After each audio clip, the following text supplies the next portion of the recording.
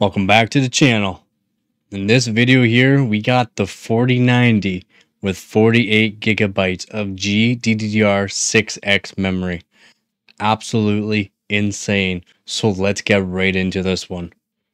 So what's better than an RTX 4090 with 24 gigabytes? Perhaps an unofficial 48 gigabyte model. And here it is. This will be part of the thumbnail. This is the GeForce RTX 4090 with 48 gigabytes. They custom made this sticker right here. Insane. And it comes with a AIO, so an AIO for it. It's a single slot GPU and 360mm RAD on it. Absolutely insane. Insane that they did this. And this is only in China so far that I've seen. And if you don't know, it's generally just the RTX 4090D that's in China, which is 4090 Dragon, but it's a lower tier 4090. But apparently these are 4090s, not 4090Ds. So pretty cool to see, in my opinion. So let's see what they got to say. Yes, this is the first time we've mentioned the RTX 4090 with modified memory specs. Such graphics cards have been made for a long time, primarily targeted the emerging AI market, where larger memory configurations enable larger AI models to be stored in the GPU memory. The key point is that NVIDIA never launched an RTX 4090 with 48 gigabytes. They never even launched a 5090 with 48 gigabytes either. So, but apparently the RTX 6000, so the 6000 model has 48 gigabytes, but it's also like a $7,000 card. So pretty crazy there. So all the cards now listed for sale are custom made. Memory modifications on GeForce cards have been around as long as GeForce itself, but little did we know that eventually such modifications would be commercialized and evolve into an entirely new market. If you follow GPU news, you might have stumbled upon many reports from users who purchased RTX 4090 cards on the secondhand market, only to discover that the cards have neither the GPU nor the memory, so not the GPU die or the memory, which is sad that people do this. Such scams involve selling bare boards and coolers to unsuspecting gamers who think they found a great deal. So here we go. We got GPU Z here opened up. Memory size 49,152 megabytes or 48 gigabytes, and it is GDDR6X memory right here. And the only way that they're actually probably able to do this is that these boards have dual-sided PCBs where they're able to put the memory chip on the top and also the bottom.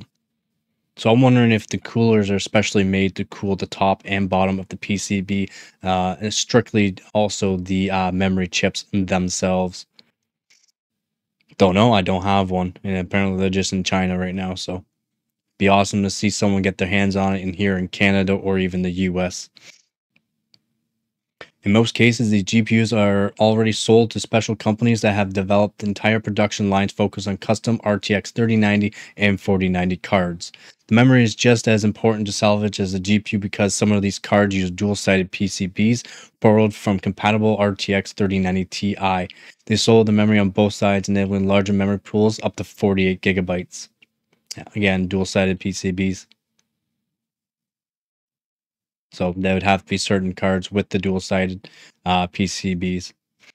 What's new are water-cooled RTX 4090 cards with 48 gigabytes. They are sold in special all-in-one cooling systems with 3-fan radiators, much like some with very expensive gaming models. And you'll see there's like gaming Gigabytes Gaming Water Force, Aorus Water Force, or Extreme Water Force, and a couple of other models like the Asus one.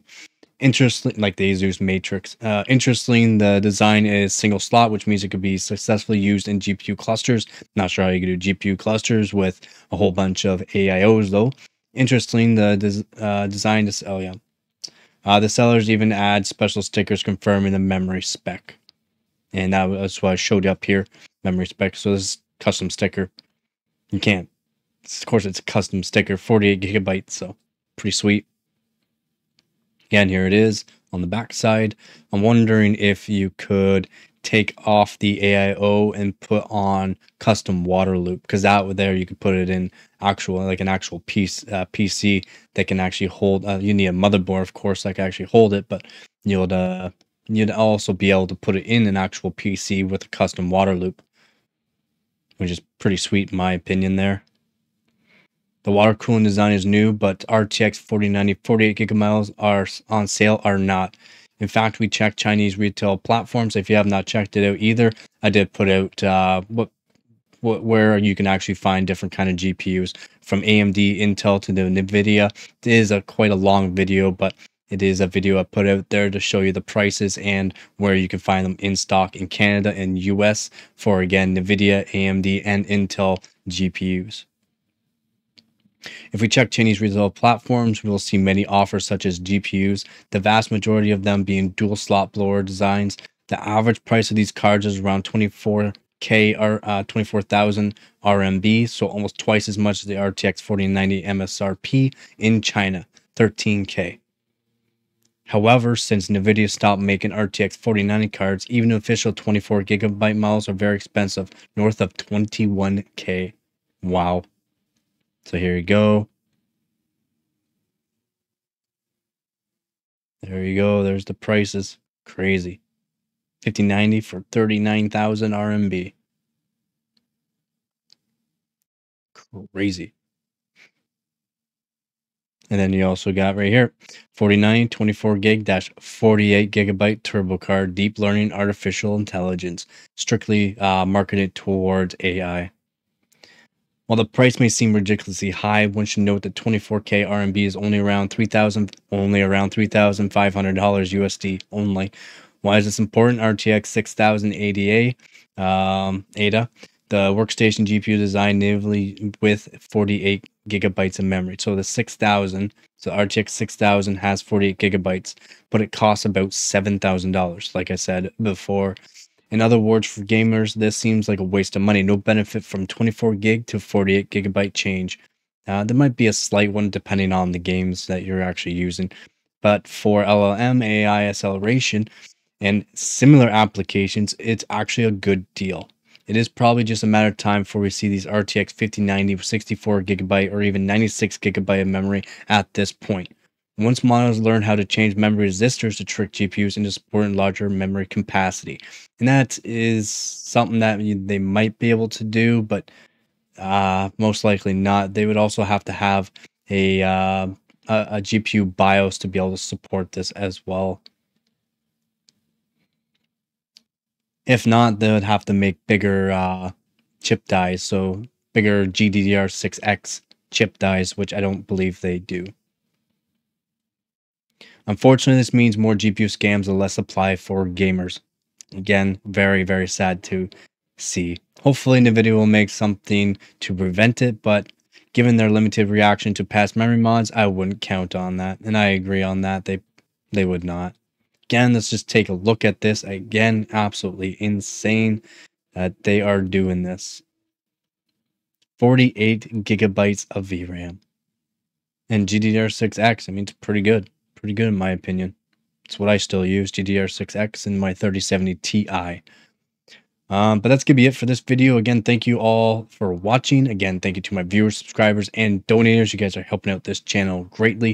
If you're not part of the Discord channel, you should definitely take a look at that. If you have not checked out the Patreon page, you should definitely take a look at that as well. I do also have via PayPal if you would like to help support the channel. And if you want to join this channel, there are 3 different tiers that you can actually choose from. If not, that is okay too. It's up to you. And that's it. That's it for this video. It's pretty crazy that they're doing 48 gigabytes in 4090s. Again, China, I'm not sure how they're getting these 4090s when they're supposed to only have 4090Ds. So I don't know. We'll see in the future. I'll try to keep up to date on this. And if you do like this kind of video, make sure you subscribe, like, and comment down below what you think about this as well. I think, again, it's pretty cool that they're doing this. Kind of sucks that AI is taking over the world, though.